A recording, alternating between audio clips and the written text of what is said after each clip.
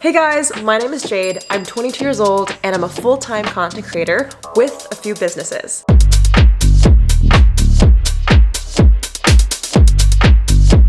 Before we jump into how I make money, let's make a matcha first.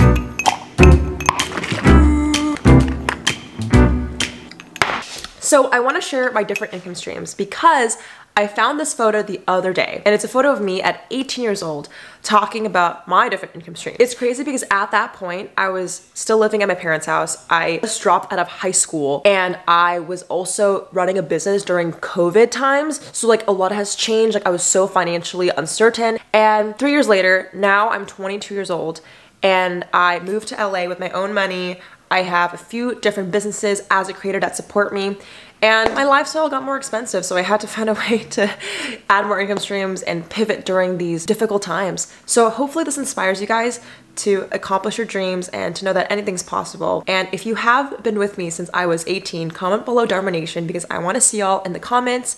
Thank you so much for supporting me because seriously, I wouldn't be here without y'all. All right, my first income stream, and this is actually the main difference from when I was 18 to now, is brand deals. So when I was 18, I was still doing YouTube, but I wasn't for some reason attracting big brand deals. I actually don't know why. To be honest, I think it's because now my content's more focused around my lifestyle and me as a surfer, a creator. If you guys don't know, I make surfing TikToks, okay? You can check it out here. And I think that attracted lifestyle-oriented brands that cared about my personality versus what I talked about. Long story short, brand deals are a huge part of my business. They're around 40% of my income. For those who don't know, a brand deal is basically when you make a video for a brand to either use on their accounts or for you to post it on your accounts. Some of my notable brand deals I've worked with in the past few years is Red Bull.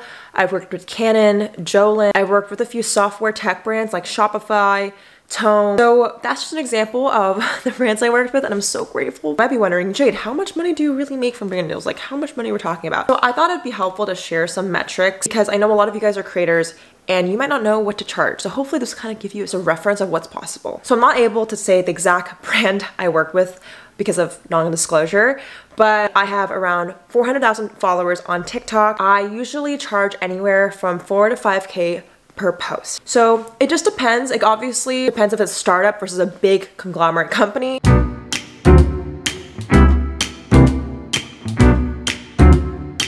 I am really fortunate where a lot of the brands I work with also work with me long term. So I don't also just get like, hey, make a brand deal. Sometimes brands ask me to be like, hey, can you make content on my page? Or hey, can you help consult on my TikTok? So I've built relationships with these brands, which kind of goes into my second income stream, which is consulting.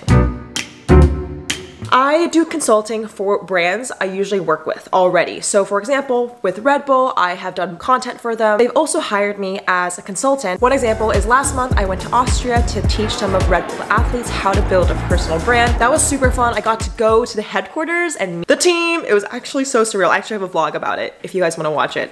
Go check it out. Another example is sometimes I get paid to speak internally to teams. So for example, if a marketing company needs help with their strategy, I can come on as an external consultant and kind of help them walk through their TikTok strategy. Because I'm a both creator and I have marketing background, I am able to do consulting, which is probably I would say another 20-30% of my business. Again, you might be wondering how much money do you really make from this, Jade?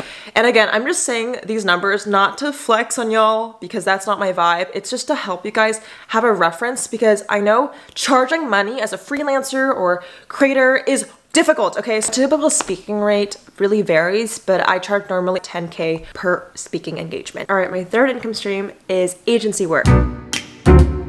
So if you guys don't know, I have an agency called X8 Media. We help brands with their YouTube and TikTok strategy. So whether that's making content for brands, finding influencers for them, managing their social pages, me and my team basically do it all in that realm. And a lot of the brands I work with are tech/crypto brands just because that's what I'm personally interested in, but I've worked with so many different brands in the past. I worked with like food companies, I've worked with apparel, fashion, e-commerce, but I would say agency work as of right now is not a huge focus. I mainly get 15 to 20% of my income from agency work, and usually I just charge a retainer either 7 to 10K a month. It really depends on the project, but I don't do it as much, and I think it's mainly because I'm trying to focus more on my personal brand, and agency work can be very tiring. I've had really like traumatizing stories where I am supposed to run ads for a client, and the client gets like mad at me because the results aren't fast enough, but I work well under pressure, okay? So like this client's like yelling at me, or like, Jade, you're spending so much money on ads, it's not working. I'm like, yo, chill.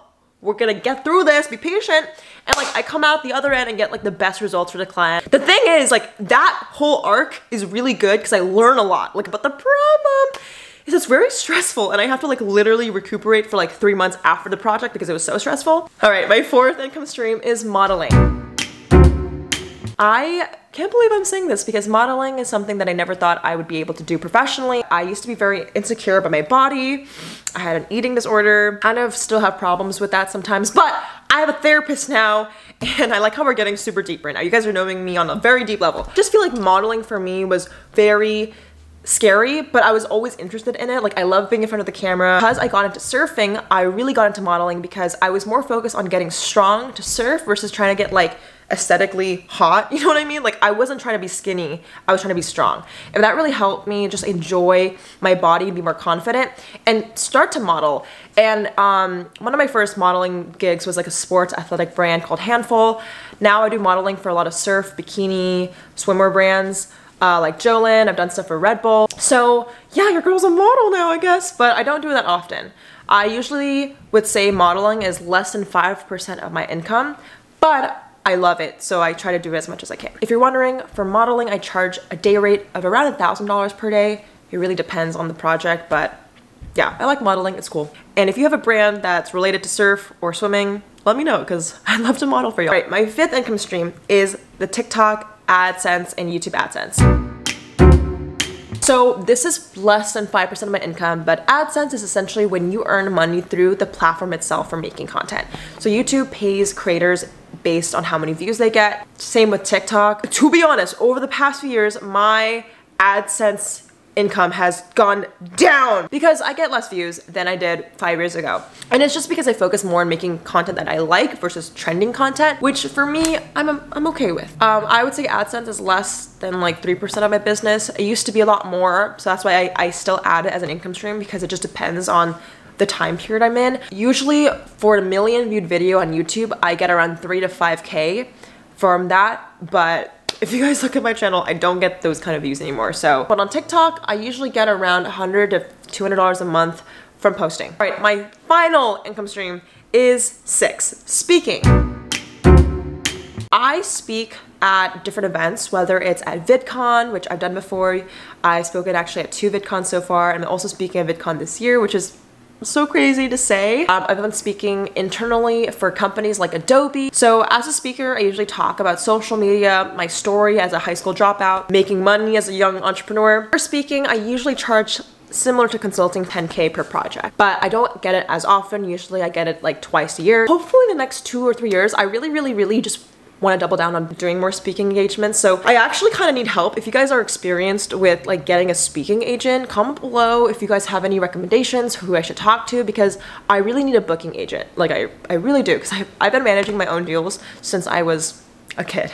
So I would love help on that. But anyways, yeah, those are my 6 different income streams. You guys now know everything I'm up to, hopefully. Hopefully you're confused what Jade's up to, but I wouldn't be surprised if you still are.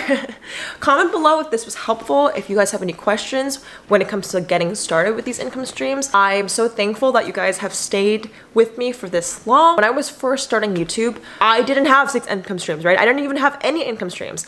My first paycheck was from YouTube paying me $100 for a YouTube video I made, and that was the start of it, right? So really, you just remember when you're first starting your career, or even if you are more established, just like focus on one thing at a time, and over time you'll be able to diversify your income and have different ways to make money. In the beginning, just start small. I love you guys so much, Darmanation. I'll see you guys in my next video. Make sure you like, comment, subscribe, and follow my TikTok, because if you haven't already, you should. Bye guys, I love you.